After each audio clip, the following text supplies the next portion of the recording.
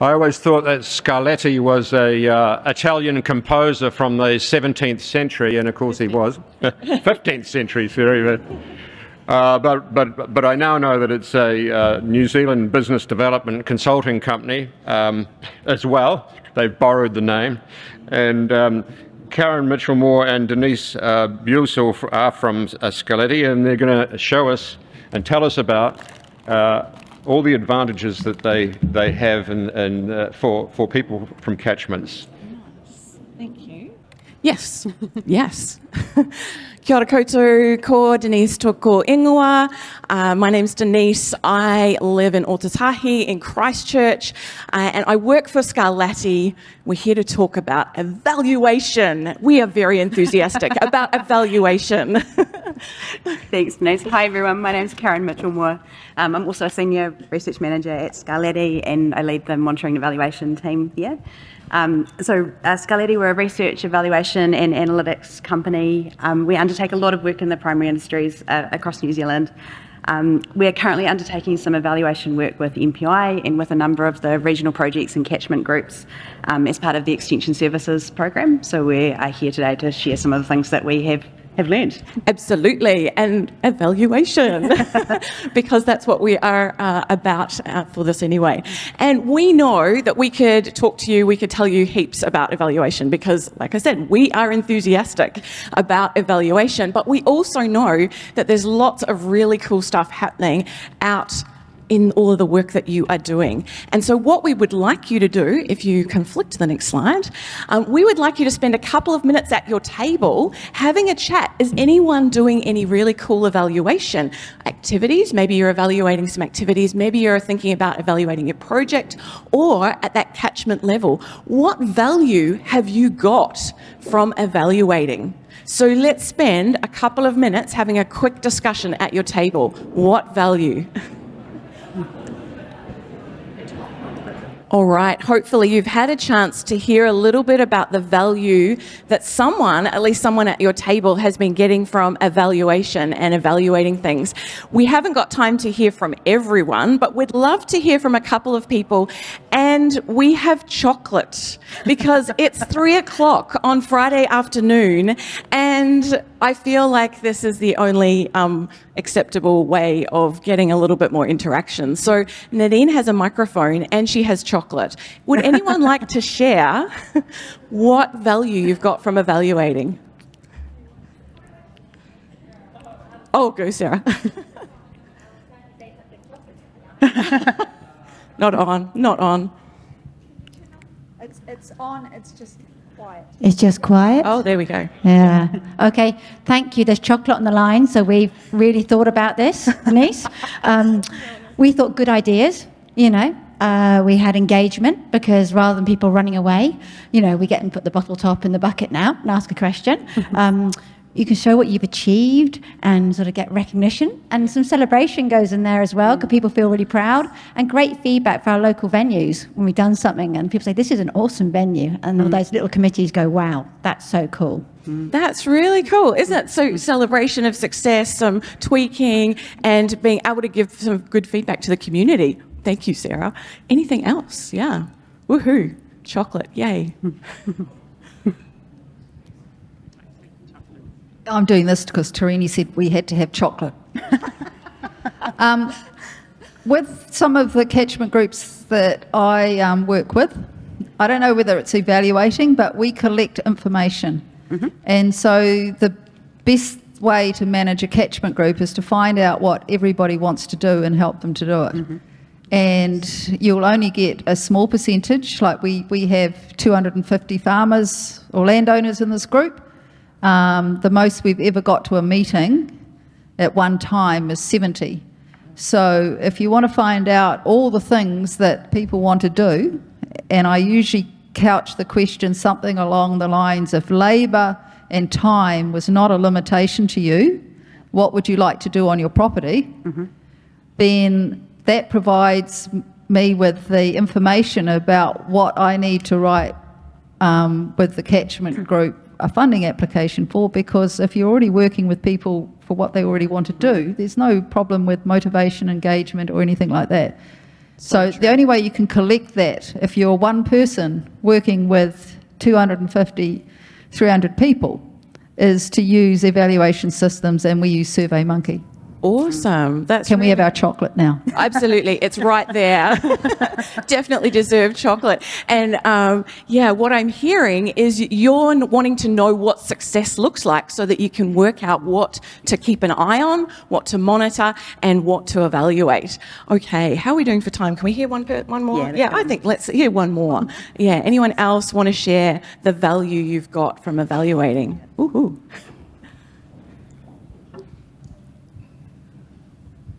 Denise, you presented at our AGM, so it was an opportunity for our members in a very short period of time to get a very clear idea of how their committee had got on with the projects that they had given us permission to do. So it was clarity in a short period of time, and it kind of cemented our achievements, really, and put it in a way that was very clear, concise, and independent. Yeah, and we didn't pay him, we really didn't, but he does deserve chocolate. Awesome. So clarity is what I'm hearing, some value there, and being able to show that your committee and the project is achieving things. So it sounds like that evaluation is really valuable and worthwhile. Thank you, Nadine. Oh, we've got more chocolate. It's okay. I came prepared. Alrighty. So that does bring us to what we're here for, which is evaluation, and the Extension Services evaluation in particular. So Karen, tell us more. Yeah, that's right. So I guess in addition to some of those benefits that that you've just mentioned, the Extension Services evaluation work aims to support the regional projects or the catchment groups that we're working with to evaluate the activities that they're doing and the impact of those on their communities. Also to support those regional projects to grow their own evaluation skills and confidence so that they can continue those on with these catchment groups, as well as providing an overarching evaluation and insights about the impact of the Extension Services investment overall. So we'll tell you just a little bit about the work that we're doing, and then we'll get into the good stuff of some of the insights and things we've learnt so far and how we've collected that data. So we started by working with MPI and the regional projects to put together a national evaluation framework. So this covers the range of outcomes that the program's trying to achieve, so around environmental, financial and wellbeing. I guess that becomes the guide for us of what we're collecting. Then we've tailored this with each of the regional projects. So we've worked with them, as you've heard over the last couple of days, there are a lot of similarities in the work that's been done, but there are a lot of differences and niche work that's happening. So we wanted to make sure that the evaluation framework was fit for purpose for each of those projects. And then this process has helped us to work out what we need to keep track of, what data needs to be collected along the way. Then we've worked with the regional projects to put together a suite of tools that they can use to collect that data to build up that knowledge base. So we'll share 3 of the things that we've learnt so far. But before we do that, we just really wanted to acknowledge we're working with 14 regional projects that have received the Extension Services project funding. We've worked in collaboration with them, and we really appreciate the work that they've been doing with us in the evaluation space. The data that has been collected has all come from them, so thank you very much. And the feedback that we've got on our tools and our processes, so that what we can do in the evaluation space just keeps getting better. So yeah, absolutely. Cool. All right, so insight number 1 is around the influence of the regional projects on environmental changes. So 82% of the farmers or the catchment group members believe that their involvement with the project has influenced the changes that they've been making on farm. So some of those environmental changes, things like fencing waterways, undertaking soil testing, riparian planting, monitoring water quality, are all some of those changes that have been recorded. Awesome. And so this information has come from surveys that the projects, we've worked with the projects on, and they've been able to gather that data through surveys. So what we wanted to do now was get a bit of an indication of who's using what in the room. And to do that, we're going to introduce you to another tool. So yeah, next slide. Could you grab out your phone and open it up? And you can either use the QR code that's there, or you open whatever internet browser you use, and if you put in Slido, I'm doing it along with you, so hopefully this works. And if not, we've got a backup. It's all good. Slido.com, and you can put in that number, and you should get to a page that will give you a poll in a tick. Yep, give us a wave if you've got there. Yeah. Oh, a few people. Excellent. Excellent, excellent. Any last people just putting that number in? 2H04239. All right, I was trying to do it nice and slowly. All right, most people got it. Slido. All right, if you take us to the next. This is your test question. So if you go to the polls, how would you rate lunch? Everyone knows that at, workshops, conferences, forums, it's really important to get the food right. So rate your lunch. Woohoo. And this is our test question. Oh, nice. Okay. Wow, lunch was good. Lunch was very good, yeah. Excellent. So I'm picking at the stage, everybody's onto Slido and we know how to use it and we're feeling okay. Yep, excellent. Good stuff. And also, organisers, Landcare Trust, awesome lunch, and Niwa, who sponsored it, thank you very much. It was very, very cool. Alrighty, so the important question to come back to our evaluation insight is we wanted to know who's using surveys out there? There's a whole range. We've heard about SurveyMonkey. There's different ways you could do it, but who's using them? So let's go to the next question. So who surveyed their catchment group? Yes, no, not yet, but thinking about it. Woo. Ooh, awesome. So you can see in the top right, the number of people who are responding. So 63, 67. Wow, that's awesome. Cool. And lots of people thinking about it. That makes our hearts sing as evaluators. That is very, very good to hear. And yeah, we've got ideas, so come and chat. Alrighty. So for those of you who have said yes, you've surveyed your catchment group, maybe you've been able to pull out some data that like what we've talked about, that insight around that your project is contributing to environmental change, practice change, action on farm. Have you got a top tip? We'd love to hear a top tip. So Nadine, can you come and grab some more chocolate? And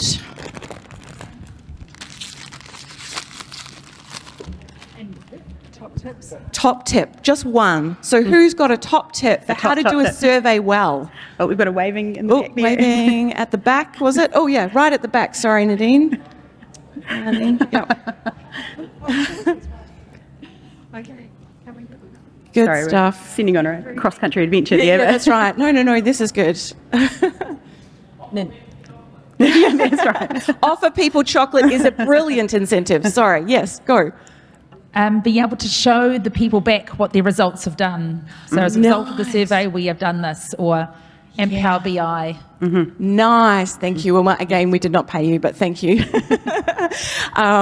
Yeah, so a top tip is to make sure that you're feeding back the results and showing what came through in the results from a survey, making sure that people know. Any other one last top tip before we move on to ours? Anything else that people would say? No other top. Sorry? Keep it brief. Keep it brief. Yeah, that's a great top tip. Think about what you really want to get, what information you really want to get, and just ask those questions. Don't ask all of the other things. We need to get you chocolate. It's a good one. Oh, yes. Keep it relevant. Some people don't like the age section, the gender section, what So good. what your ethnicity is and all that. Yeah. Yep. Do we really need to know those things? Sometimes, no, we don't. So don't ask them. Yeah, get the questions you really want. So what else would we add, Karen? Yeah, there's different ways you can do surveys. That's right. So, phone surveys, it could be something that's given out, paper form at an event. It could be something using Google Forms or SurveyMonkey. There's a lot of different tools, and I think it's just figuring out what what is the vehicle that works best for your catchment group. If you're using Google Forms all the time, go with that. If you've used SurveyMonkey before, go with that. There's no sort of right or wrong. Or mail. Old-fashioned mail still works. So yeah, if that's the way that's going to engage your audience, so that would be one of our top tips. Excellent. Next insight, Karen. one. So the second insight we've got there around the impact of project activities on wellbeing. So 79% of farmers or catchment group members that came along to events ran by the regional projects felt more connected to others after the event. So some of the projects that we're working with are capturing this confidence, around confidence of implementing the necessary changes as a result of events. So there's a lot of things that can be captured in that wellbeing space around, how people are feeling, the connections that they're making as a result of involvement in catchment groups. Yeah, it's really cool. And this data came through event activity feedback. Okay, so actually asking people at the end of something like this, or a workshop or a field day, hey, how are you feeling? Do you feel more connected with others as a result of coming along to this activity? So we were keen to know who's doing activity feedback. Next Slido poll. So grab your phone again. Do you collect feedback at activities or events? Woohoo. Okay. Yes, this is looking good. Again, bringing joy to our hearts as evaluators. Lots of people doing that. Over half of you. I'm going to go with that. The 8% of you that aren't, we want to talk with you. We would love to talk with you. We've got some chocolate. We can work on this. It's good. Awesome. So over half of you are collecting feedback at activities and events. At everyone, not. Yeah, or at least at some. Yeah, that's right. I can't even read my own question. At every activity or some. Yeah, nice. Not yet, but want to. Awesome. So again, Nadine, we need you again. Different. Can I grab the different flavour of chocolate? We're keen to hear a couple of top tips from the audience again. So yeah, anyone have a top tip for collecting feedback at events or activities? Nadine has chocolate. Oh, Anna, go. At the end of your event, have a big sheet of paper beside the open bar, and before they can have the drink, they must put the sticky note on it or the comment on it. Yes. A very famous Australian evaluator once said that if you've got your participants in the room, they're captive. Do not let them go until they've given you some feedback. We've got another hand over here for a top tip. Mine was the same, actually, bribery. Bribery, yes, absolutely. Bribery, incentivization. Maybe we can call it something different, but yeah, it is good. Another top tip over here. Mine's building on the alcohol idea. And also the bucket idea from over here earlier. Yep. Yep. What if we give our catchment group members a bottle and use the bottle top to vote in the buckets? Oh, nice. So to get a drink, you need, got it. Nice. I like it. I like it. Anything that will help, that is going to give people the opportunity to give feedback and quickly and simply. Excellent. No one else? Last one? No. Oh, Sarah down here. Have to share the chocolate, Sarah. I already have. Oh, well It's all done. gone. We did it as a form of bribery, but it was with barbecues. So we made them give their idea over on the post-it before they got their sausage or steak, and that worked really well. Lots of ideas. Excellent, excellent. So yes, take opportunities where you can, when you can, to get feedback at events, because it's really good data. We've just got a couple of thoughts. Sandra Campbell, I've totally stolen your picture. That's the bucket idea, that for those of you who may not have seen our stand with buckets, that's got cow tags, isn't it? So, or you can do dartboards. There's a whole range of different ways of doing these things that isn't a boring feedback form. And yeah, let's face it, when it comes to getting feedback, you just need to make it interesting and bribery. Yeah, nice. Anything else you'd add, Karen? No, I don't. Karen. Excellent.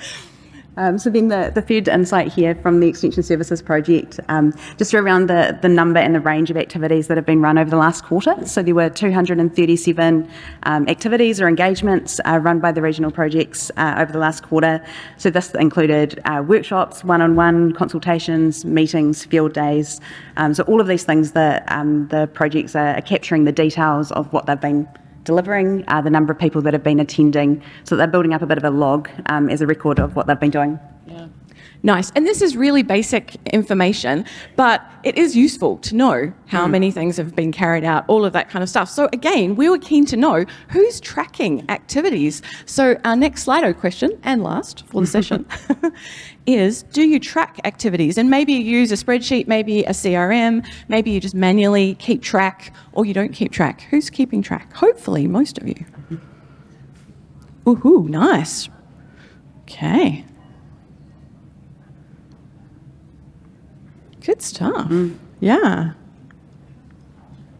Lots of keeping track. It is really, it's simplest and easiest evaluation data to get, because literally you're counting bums on seats, you're counting number of activities you've run, but that builds up into what kind of impact you can have. So, and it can be an easy thing to collect as you go along. It does get harder if you're, get to the end of the quarter or end of your reporting period and you're trying to remember back all of these things. But if you're logging these things into your spreadsheet or writing them down as you go along, it does mean you've got some real-time data as well. If anyone asks how you're going, what attendance was like at recent events, you've got it all logged, ready to roll. Yeah, that's good. That's our top tip, really. Just keep up to date on activity tracking, because you'll never remember, even though you think you will.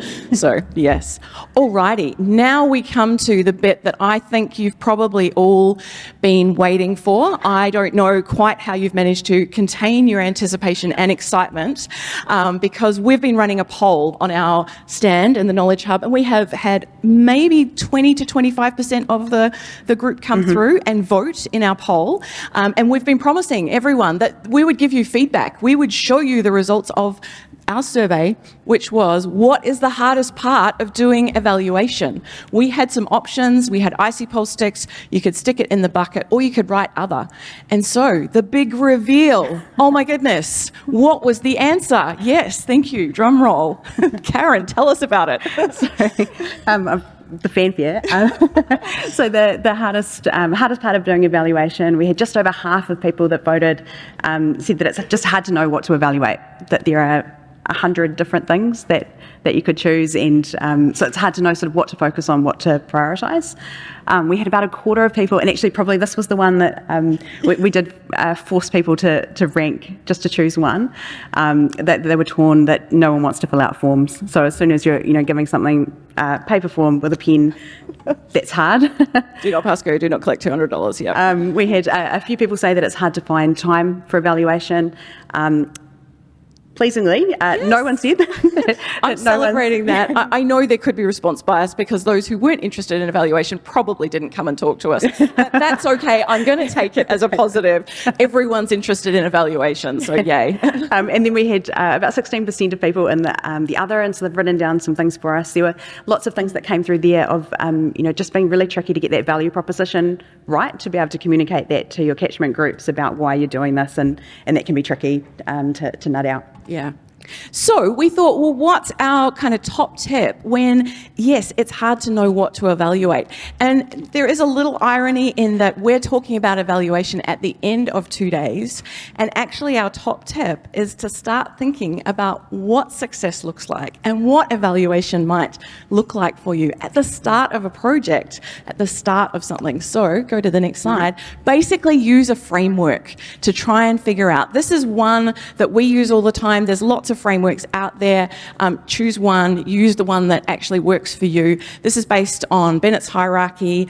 For those of you who might know, happy to talk about that later, but basically leads you from project activities through outputs, participation, motivational change that leads to practice change, sharing what's happening and those changes, which leads to outcomes and impact long term.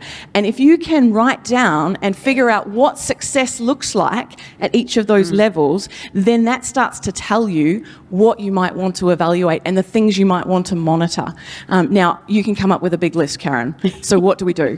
What do we do when that happens? That's right. So we'd recommend start with your big list. So start, building up all of those ideas, and then as a team work through those and identify, which are the things that are going to take the most time, the most resourcing, and use those to sort of factor in the time and resourcing that you've got available. And I guess it's the thing that we often say of, for catchment groups or for projects, if in 20, 30 years' time, you were, sitting back and your group had been wildly successful, what does that success look like? How do you define that? And sort of start there. So if that's the success you're trying to achieve, how will you be able to communicate that? How will you be able to define what that looks like? And then develop how you'll collect that information from there. But if you start with the big picture, everything else starts making a bit more sense, and then you can prioritise. Absolutely. And don't worry, if you still need to figure out how to collect some of that information, start with where you can, and then figure out, make connections, talk to people, and figure out what else you can add as you go. So last 3 tips, Karen, I think from us is, that being clear about what success looks like, have the plan, and try some different approaches. If something's not working, people don't fill in forms, try a dartboard, try the buckets, try different things, because sometimes that's what you need to do to engage. So that's right. And also part of that having a plan is thinking about how you're going to be sharing the findings, the insights back with your groups. What's going to be interesting to them, what format will work well for them, what timing does that work best for them, and do that. So, it could be sharing things at an event, it could be posting some of the findings on Facebook, it could be doing some case study interviews with some videos. Just what is the best way to get that information back to the people that it matters to. Yeah. Excellent. And our time is up. Thank you for listening to the session about evaluation and hearing about some of what we've been doing. Thank you. Thanks, everyone. Thank you. Thank you. Thank you, Karen and Denise, for showing us the power of chocolate and data. That was fantastic. And it's always good to know that you're paddling your waka in the right direction, and you can do it with data.